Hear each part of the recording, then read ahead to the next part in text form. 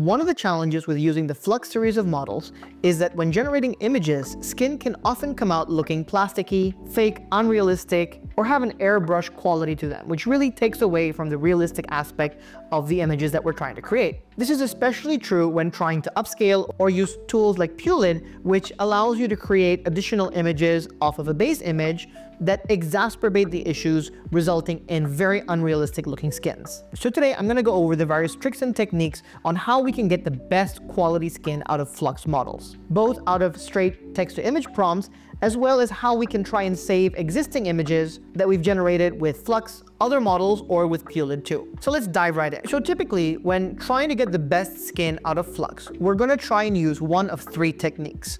The first of which is the simplest, is just use a better model. While Flux is great, there have been a couple of fine-tunes that have come out that improve significantly on the level of skin quality that Flux is able to produce. My personal favorite is this one, Project O version 2. I've tried out here a couple of prompts taken from prompt crafters, so we can compare the skin quality of Project Zero versus Flux. So both of these images were created using the exact same prompt, the one on the left with Project Zero and the one on the right with the vanilla Flux dev model. And although the resolution is capped at 1 megapixel, we can see here on the image on the left, there is definitely a considerable amount of more skin texture when compared to the image here on the right, which really has that porcelain look and feel. Now, both of these characters are Asian, and the one on the right can definitely get away with that a little bit more because this type of skin is often seen to have a porcelain texture. But if we look at this other example, we can see the same thing here with another prompt. We can see the one on the left was made with Project Zero and the two on the right were with Flux Dev. And in fact, I tried to run Flux Dev twice to see if we could get a better result. But the first one is pretty decent. The second one does get a bit worse. I tried a different seed. Both of these have the same seed. When compared with the Project Zero one, it's just phenomenal. There's so much more character in the skin, so much more fidelity. So just by using a different model, you can get substantially better results. And I have found this to be the case when trying to use Project Zero with PULID over Flux Dev Vanilla. So that is the first technique. The second technique that is often used is typically Inpainting, where we're gonna go in, take these images and repaint the skin with a better model. Now, there's a couple of ways to do this. A lot of workflows out there that I've seen use Allura to do the Inpainting on top of Flux. I have gotten very mixed results with this, where maybe 7-8 times out of 10, I don't see a noticeable difference. So I'm not gonna dive into that too deeply in this video. We are gonna use this technique in part in the third technique, which I'm gonna get into, which is Inpainting with a different model. Now, one of the strengths of Stable Diffusion 3.5 is that it is very good at skin tones. So the workflow I'm gonna go over, we can use Stable Diffusion 3.5, or we can even use Project Zero if we like the skin tones of that model to go in and inpaint the skin of images from situations that we're not happy with. So if we have a look here at the workflow, it runs from left to right, and it might look fairly complex, but it's actually not. It's a fairly simple, straightforward workflow.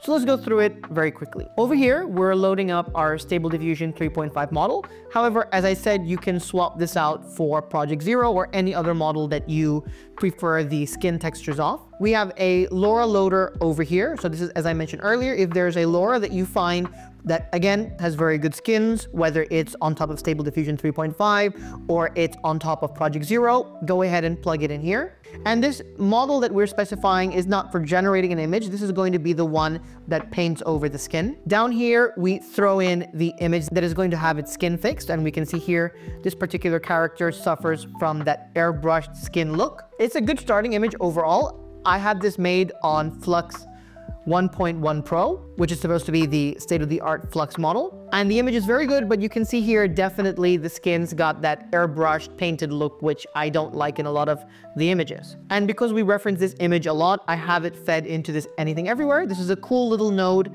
that allows you to set certain parameters, let's say, which are instantly accessible by every other node. You'll see what I mean as we progress through this. So the image is set here to Anything Everywhere. And then over here, we have a body skin mask. And you'll see that there's no link between image to here, but it does glow, which means that this particular image node, if I don't replace it, by default is going to use the Anything Everywhere node. So this is grabbing that image And what this node does is it looks for and masks different components of someone, whether it's face, hair, glasses, or in this case, torso, skin, exposed arms, and exposed legs. So what we're doing here is we're looking for any exposed skin, whether it's the torso, the arm, and so on, that we're going to inpaint. We spit out the mask, where we put it into this mask composite. It's going to combine all of those into a mask. Here we grow it slightly to give it a bit of a blur so that any inpainting is not very harsh.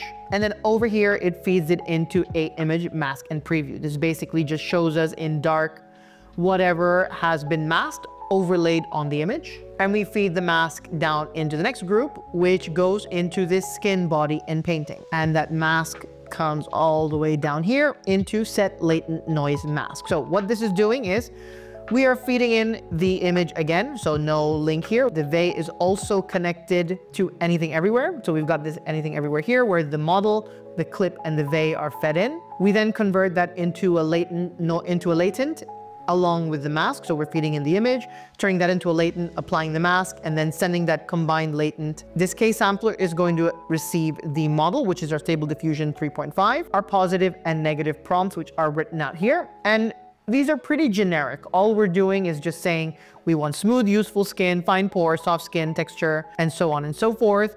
Because it's Stable Diffusion 3, we can accept negative inputs. And here we're putting in some skin inputs that we don't want.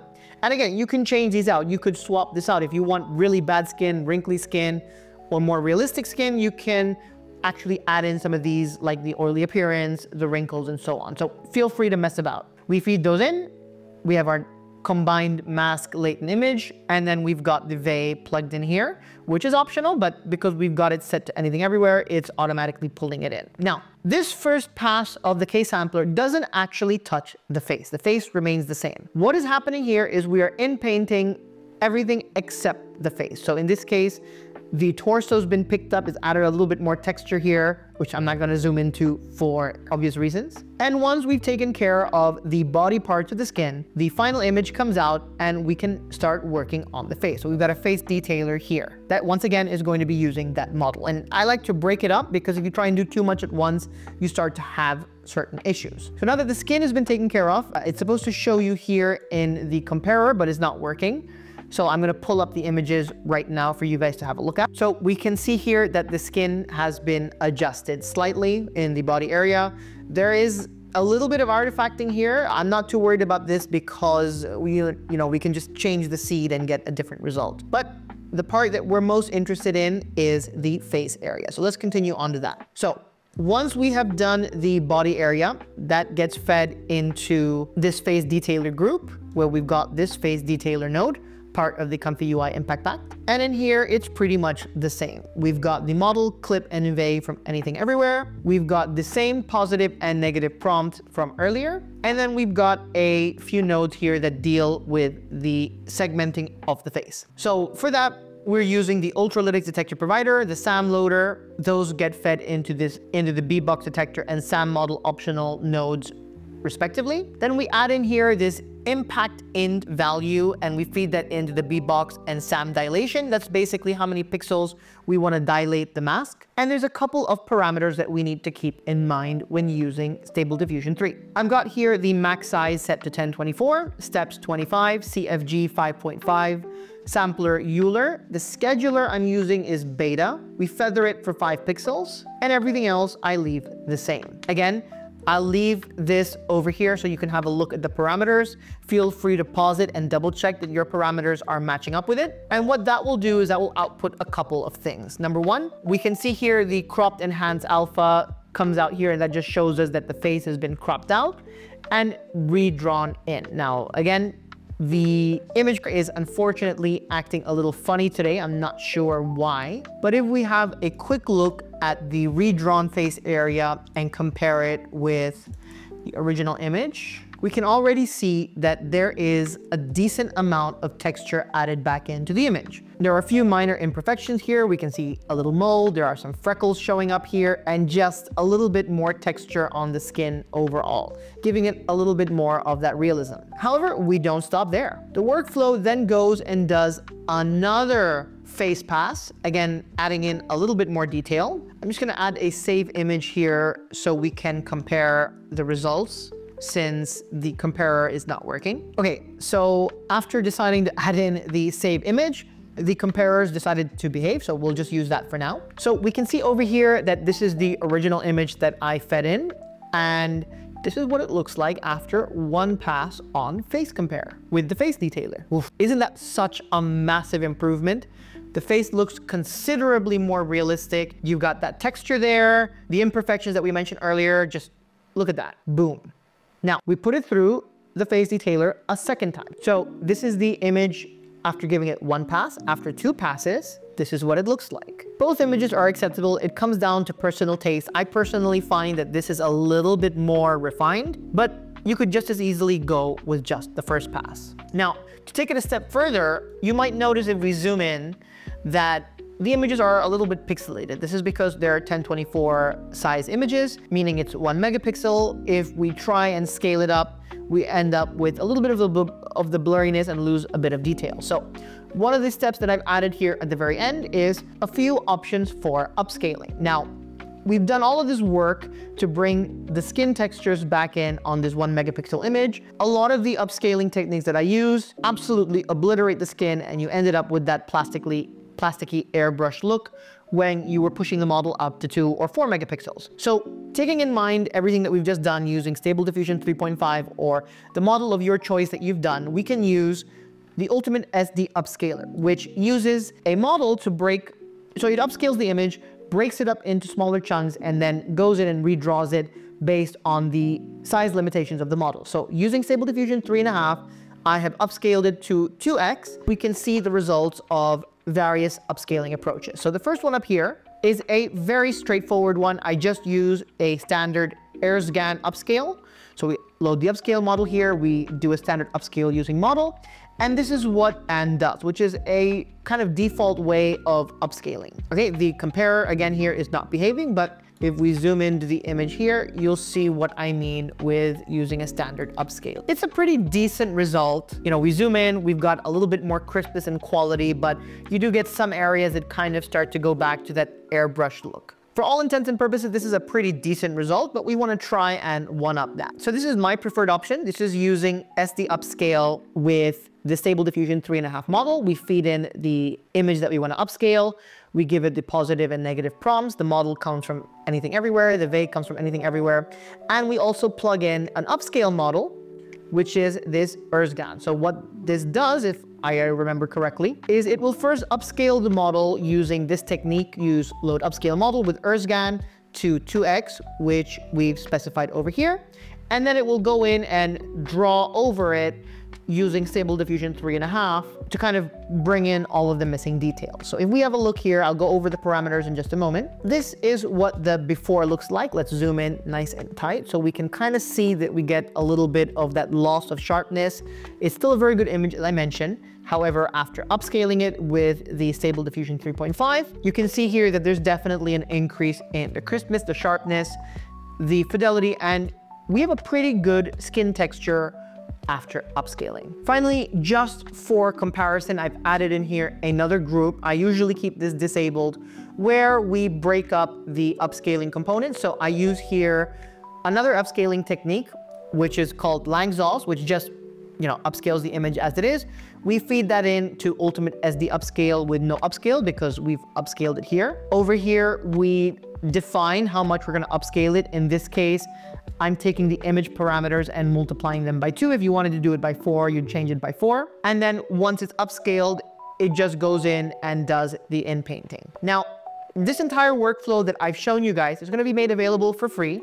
And this accepts an image that you already have and you want to inpaint the skin. However, if you want the entire workflow that includes text to image or PULID and incorporates all of these, which you can see over here, this is using PULID to generate the image and then goes straight into what I just showed you. I have another one which is for text to image. Those will be available on my Patreon, along with a bunch of other workflows that I found, experimented with, and put together that do essentially the same thing with different techniques. So this is a skin enhancer using a K-sampler on the entire skin overall, combined with using Florence to generate the prompts for the skin. This is another approach that upscales and then does face detailing. So all of these will be available on Patreon. You can test and compare. You can see which one you like. So all of these will be available on my Patreon. And that's pretty much it. If you found this video helpful, please don't forget to like and subscribe.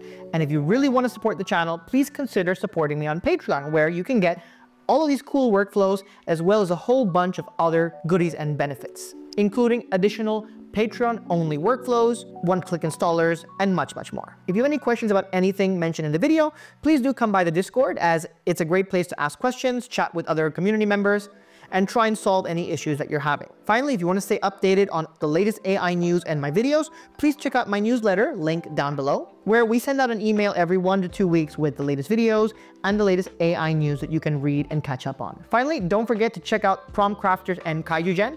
Prompt Crafters is a fantastic repository and database where I get all of my prompts from for these videos. It's a very easy way to go through prompts that are curated, sorted, and segmented by different keywords. That makes it really easy to understand what makes a prompt tick. Thanks so much, and I'll catch you guys in the next one.